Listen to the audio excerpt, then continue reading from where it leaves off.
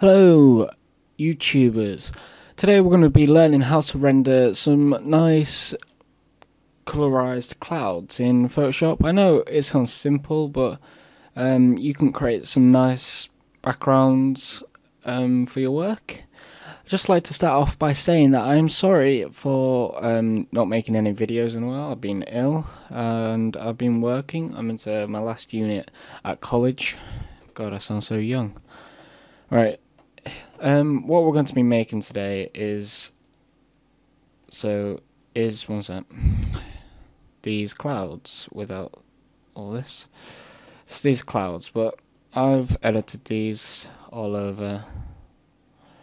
So you start out with your clouds, and then what I've done is I've added another layer of clouds. So with the opacity on 54, added my colour, and then added some blue to come off the edges, but we're not going to go that far with it today. What we're going to do is create a new document, have it on A3 paper, but we're going to have this in landscape because I can't stand working in portrait. So we've got our landscape bit of paper. The first thing we're going to do is make a new layer, and then we're going to make sure that clouds have quite a big area of render difference. So we're going to filter, render, clouds. So we've got our clouds. And then we're going to copy that layer and put this on hard light.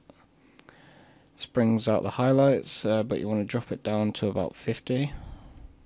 And now we want to make a new layer, and you want to start put in bright vibrant colours on top of this, and make sure this part is on colour, the blending mode. So if you right click on your canvas and select a big brush, a soft big brush, so I've got mine set on 2500 pixels with 0% hardness. So here I'm going to select a bright vibrant colour and then put it in this top corner.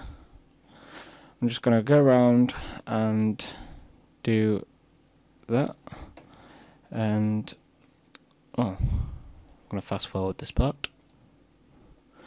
Okay, so we're back with a coloured result.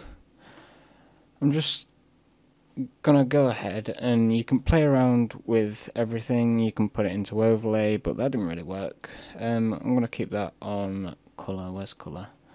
But turn down the opacity, because I want the texture to still be there but have a nice colour to it.